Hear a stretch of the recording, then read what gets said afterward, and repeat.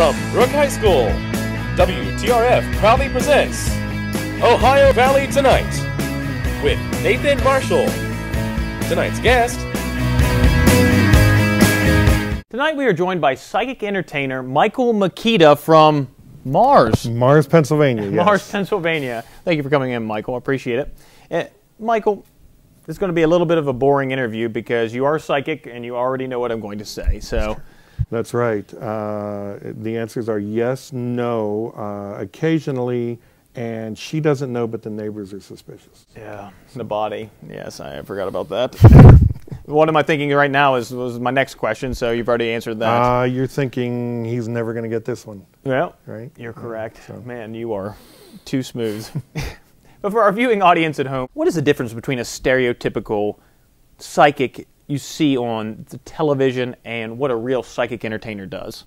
Well, that whole term real psychic makes me uncomfortable. Okay. I do use the term psychic entertainer for the simple reason that my goal is to entertain people. Yeah. Psychic's a bit of a commercial word. I used to call myself a mentalist, but thanks to a certain TV show, people think that means I'm an annoying Australian that solves crimes, and I don't do that. Yeah. So psychic entertainer is very much about using my intuition. The term in the 70s was ESP. It wasn't so much psychic, extrasensory perception. And it's not extra. It's not like I put together my furniture from IKEA and got extra pieces when I'm done. Extra actually means to go beyond the ordinary. It's more. So extrasensory perception isn't about having an extra sense. It's about having more perception. Picking up all the same subtle cues of sight and sound, and going one step beyond that. And so nobody wants to hire a guy with really good intuition. So Doesn't sound as exotic. Right, right. I'm a guy with a plaid shirt, not as cool as a lumberjack. Exactly. What exactly goes on at a party that you're at, Michael? We do little tests, little demonstrations of, it's the mentalism part of it, it's testing that mental link. Yeah. I have a quick, simple one that you and I can do right now. Let's This is not about reading minds. It's actually about sending a thought because it's not mind reading. It's really two-way communication. Same as us talking and having a discussion. Yeah. But I have a piece of paper here and some scissors. Look out! Oh gosh! Don't run with these suckers. I'll tell you. I'm going to move these scissors down the card, and when I get to a point that you feel I should stop, I want you to say stop, and I will do that. And don't make me cut my finger. Okay, I'll try not to. But I am. A lot of pressure. Rather than me reading your mind, I'm actually trying to send a thought to you. Okay. Okay, we're running out of paper here. Oh gosh, I didn't know. I thought you were going to go back up. I will go back up. Okay. Stop. Right there. Right there. Yeah, now. Yeah. You can change your mind. You can tell me up or down.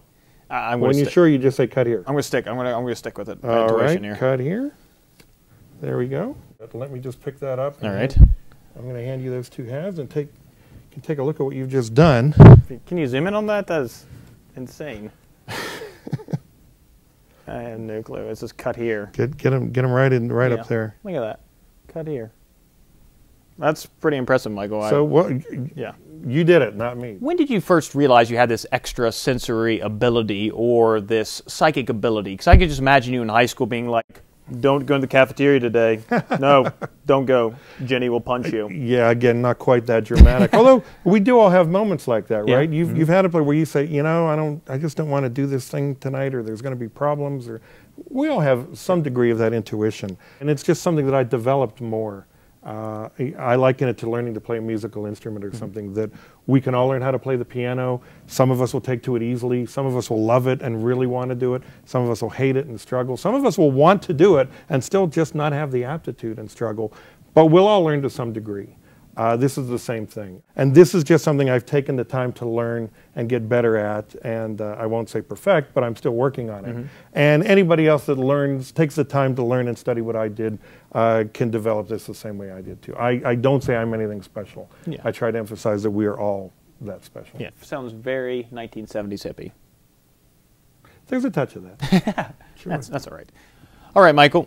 We have Brittnie and Lindsey here with us again. We're going to play, you said, some kind of a rock, paper, scissors game here? Yeah.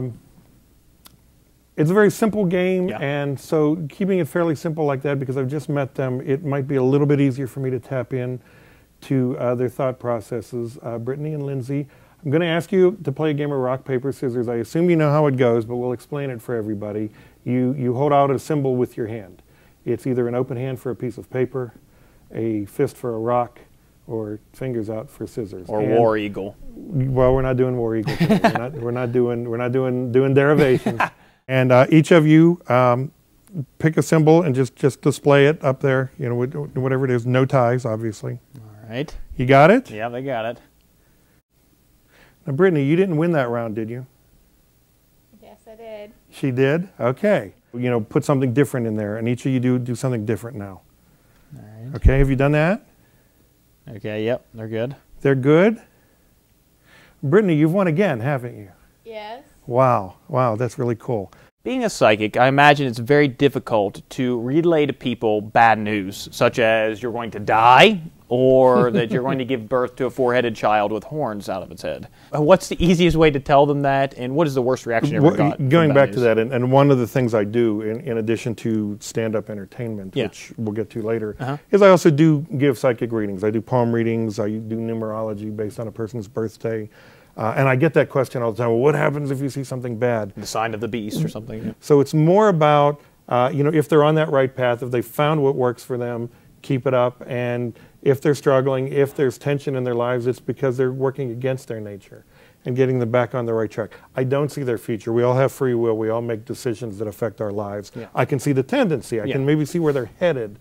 Whatever is natural to our personality, if we give to that, if we go with it, we will thrive with it.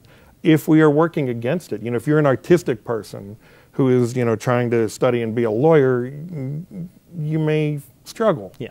If you're a very organized, serious person who's trying to become a painter, it may not work for you either. So it's more about being true to our nature. Well, you're a lot like my fifth grade teacher. I had told her I wanted to be a Chinese ninja football player that rides a dragon, and she told me I'd be lucky to graduate high school.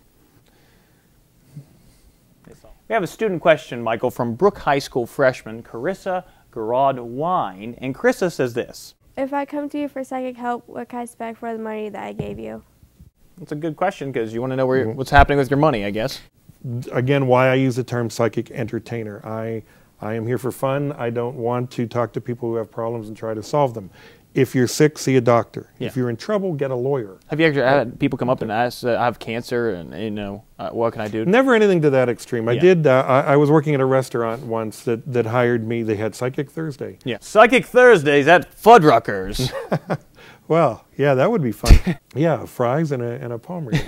But somebody came to me and said, well, we're worried about making our mortgage payments. What should we do? And well, you should probably quit eating out and quit asking psychics for advice. You should be president. Gosh. A little more responsible.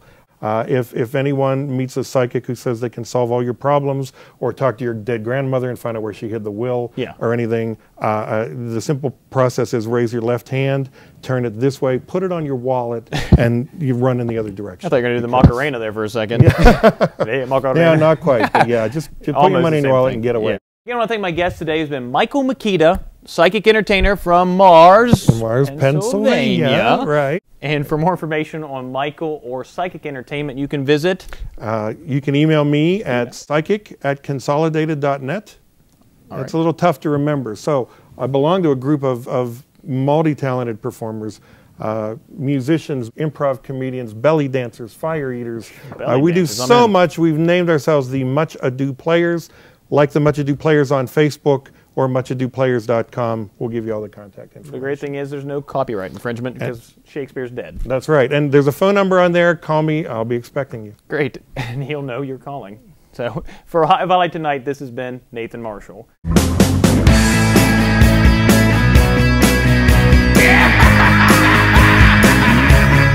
And sometimes I do help people that are frustrated that, well, you know, you're fighting your nature.